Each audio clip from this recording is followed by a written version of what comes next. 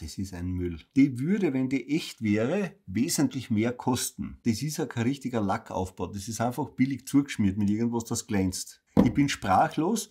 Grüß euch, ich bin's wieder, der Peter vom Atelier Mörd. Im heutigen Video schauen wir uns auf der österreichischen Plattform, auf der Online-Plattform Willhaben, um Streichinstrumente, die man vernünftig einkaufen und mit Gewinn wieder verkaufen könnte. Und ich zeige euch, wie ich die Sachen sehe, Fotos, Beschreibungen und wie ich so Sachen einschätze. Ja? Bleibt's dabei, das wird lustig. Mehr davon, wie immer, nach dem Intro.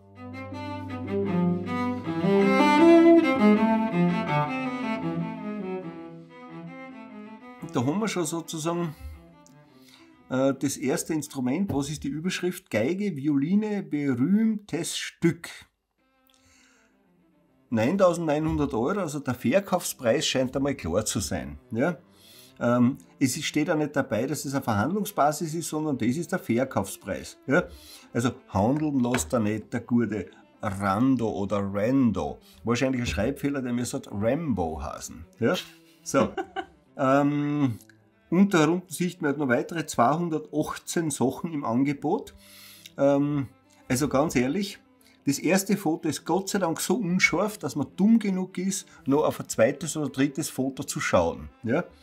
Die Beschreibung ist ja bühnenreif. Ja?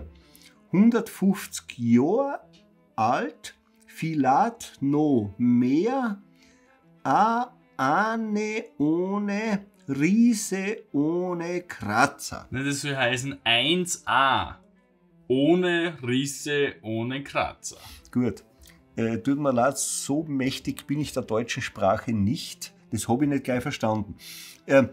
Zur Beschreibung kann ich mir nur zwei Überlegungen ausstellen. Möglicherweise nicht Foto oder möglicherweise heutiges Hauptschulniveau. Die reden und schreiben alle so. Ja? So, schauen wir uns einfach das nächste Foto an. Ja?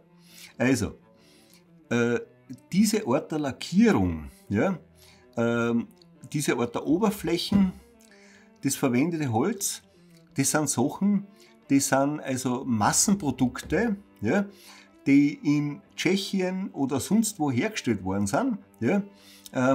Das Josef irgendwas, gut, das scheint ein altes Sackerl zu sein. Ja. Da sieht man Gott sei Dank jetzt wieder nichts, weil es unscharf ist. Ja. Da sieht man die Decken jetzt ein bisschen genauer, nicht so unscharf. Ja, ein 0815 Schachtel kein Wert. Ja. Der Bogen, ein Klumps. Das ist ein Foto, das ungefähr wahrscheinlich den Wert von dem Produkt widerspiegelt, nämlich zum Speiben. Ich meine, wie scheiße kann man fotografieren? Diesen Bogen kannst du verwenden, um Tomatenpflanzen großzuziehen. Ah, ja? Da haben wir schon mal was gesagt, genau, wie wir ja. die... Man sieht ein Perlmutschieber drinnen, hinten kein Zwickel, in Neis übermontiert. Ja, das sind so super Massenwaren, die für nichts sind. Ich bin sprachlos. Und wenn ich mir dann im Prinzip noch die Henkelseiten, das muss man dazu sagen, das ist eine echte Darmhenkelseite. Ja? Die ist aber, das sieht man am Foto, die ist sicher 150 Jahre alt, glaube ich. Gell? Nein, ist sie nicht, weil da war sie schon 14 Mal gerissen. Ja? Aber kann sein, dass das mit 9.900 einfach nur so ein symbolischer, der wollte glaube ich 10 € einschreiben und hat sich einfach verklickt, oder? Das kann man nicht ernst nehmen. Das kann man nicht ernst nehmen, ja, tut mir leid. Ja. Aber es kann ja einer von den Zuschauern gerne mal dem Herrn Rando schreiben und fragen, ob er das ernst meint. Oder welche Drogen das er nimmt. Oder so. Irgendwas hat es da. Ja, so. Schauen wir mal wieder zurück. Gut, nehmen wir das da herunten, alte Geigen, 3.500 €. Ja? Ja. Ah, das ist ein Müll. Was ist denn da los? Was ist ein Müll? Die Geigen. Ah. Also die Geigen sollte laut Jahreszahl 150 Jahre alt sein. Ja? Ja, die Geigen ist bei weitem nicht so alt. Woran erkennst du das? Ja, eine Geigen, die 150 Jahre alt, die schaut anders aus. Ja? Und das ist jemand, der in Italien gearbeitet hat. Das ist ein Nachbau von seiner Geigen. Ja?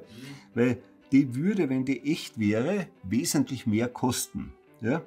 Kennst du den? Sagt er dir was? Ja. Ah, okay. Das ist schon der Stil, aber das ist eben was Nachgemachtes. Ja? Und wie viel wäre von dem was Originales wert? Gibst mir, da liegen 4 Bücher ums Eck gleich, übereinander flach, das oberste, ja.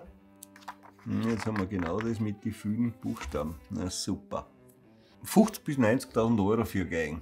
Ja, ist interessant. Und dass die 3.500 Euro kostet, das ist so die Preislage von irgendwelchen zeitgenössischen, im Osten ansässigen Instrumentenerzeuger. Die nachbauen. Das hat einen Pappelboden oben. Ja. Das ist ja kein richtiger Lackaufbau. Das ist einfach billig zugeschmiert mit irgendwas, das glänzt. Ja. Ja. Haben die Schnecken damals echt so ausgeschaut? Weil Nein. das ist ja ausgesprochen hässliche Schnecken. Der hat eine eigenwillige Arbeit gehabt. Okay, der hat das schon in Und dem das Stil. ist so eigenwillig, Okay. dass es Leute, die nicht viel Durchblick haben, irgendwie als Kopienvorlage nehmen, weil das findet im Prinzip der Blödeste in einem Geigenlexikon auch drinnen, die Schnecken. Und da glaubt man dann am Schluss, super, und das ist das Schnäppchen, Das ist es. nur ist sie halt nicht alt. Ja, Da hat sich jemand die Taxe gekauft, nicht?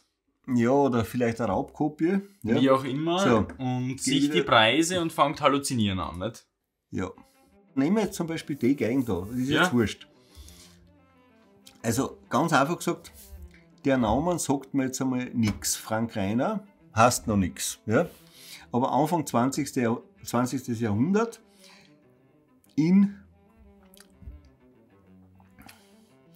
Ja, es sollte zumindest mal 100 Jahre alt sein, laut der Beschreibung. also nicht? das erste Foto, das würde ich sagen, sowas kann ich glauben. Ja? Mhm.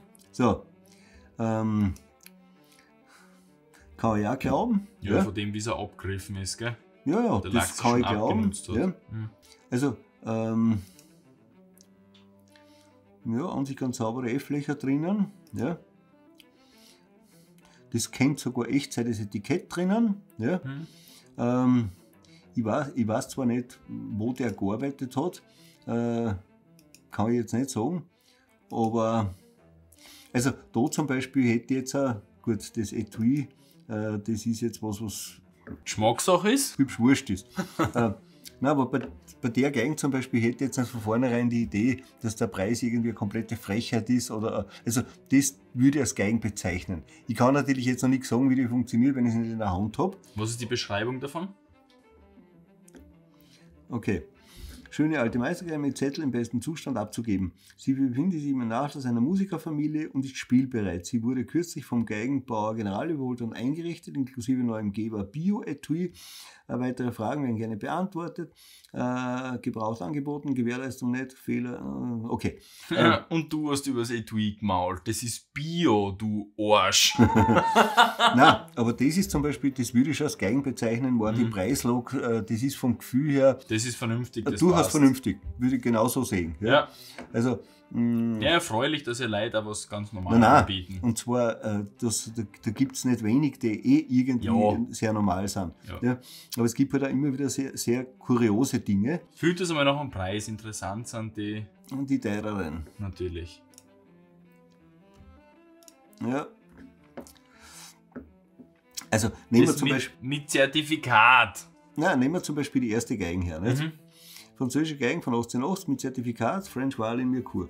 Gut, also schauen wir uns einmal, sehr schön 140 Jahre alte Geige aus Frankreich, Mercure mit Zertifikat von der Firma Barbarossa Wien. Bogen und Koffer sind auch dabei, Privatverkauf. Gut, ist jetzt dabei nichts Aufregendes. Schauen wir mal, ob wir mehr sehen über die Holzauswahl. Die Holzauswahl scheint nicht schlecht zu sein. Es hat eine ganz ansehnliche Lackierung. Es hat vernünftige Schnecken oben. Da ist das Alter glaubwürdig. Ja. Dürfte der Lack eher ein sehr harter sein oder eigentlich Ja. vernünftig für Frankreich? Nein, das ist bei französischen Geigen, außer bei sehr hochwertigen, ist es so, dass der Lack leider eher ein bisschen härter ist. Also die dürfte vom Klang her eher auf der helleren, ich sag vielleicht ein bisschen metallischen Seiten sein. Aber da zum Beispiel würde ich sagen, dass der Preis durchaus gerechtfertigt ist für so ein Instrument. Ja. Und bei sowas kann man auch mit der warmen Seite unserer Bestandteile, also wenn man Sicher den kann man Klang, dazu einen sehr schönen Klang bringen. genau, eher warm und rund Ja, wählt. Aber wie gesagt, wenn die Geigen also in etwa das Alter hat, und aus dieser Mirkurter Gegend kommt, dann ist der Preis, wenn der Zustand gut ist, und das schaut bei dem Instrument jetzt nicht ganz zwider aus, ja, das ist was ich schon als gerechtfertigt anschauen würde. Ja? Ganz einfach gesagt. Ja. Mhm. Das heißt, das Zertifikat sagt was konkret aus? Dass es aus der Gegend kommt? Nein, das kommt darauf an, was draufsteht im Zertifikat. Ich muss jetzt nicht durchlesen. Aber das Zertifikat sagt über die Herkunft, über das Alter und unter Umständen über die Echtheit, wenn es am Geigenbauer zuordnet, alles was aus. Aber es sagt nichts über den Wert aus. Der Handelswert ändert sich ja, ich sage jetzt einmal... Ja, das ist klar. Es geht ja nur darum, aber da steht ja jetzt auch kein Geigenbauer dabei oder kein Erbauer, oder? Nein, sonst hätten sie es hingeschrieben und dann hätte es auch einen anderen Preis. Wahrscheinlich, ja. Sobald das, ich sage jetzt einmal ganz einfach... Da setzt sich der Preis mit dem Alter und Gegend zusammen. Und das ist gerechtfertigt. Ja. Also unter Zustand. Natürlich. Alter, Gegend. Immer unter der Voraussetzung, dass kein wertmindernder Riss drin ist, nicht?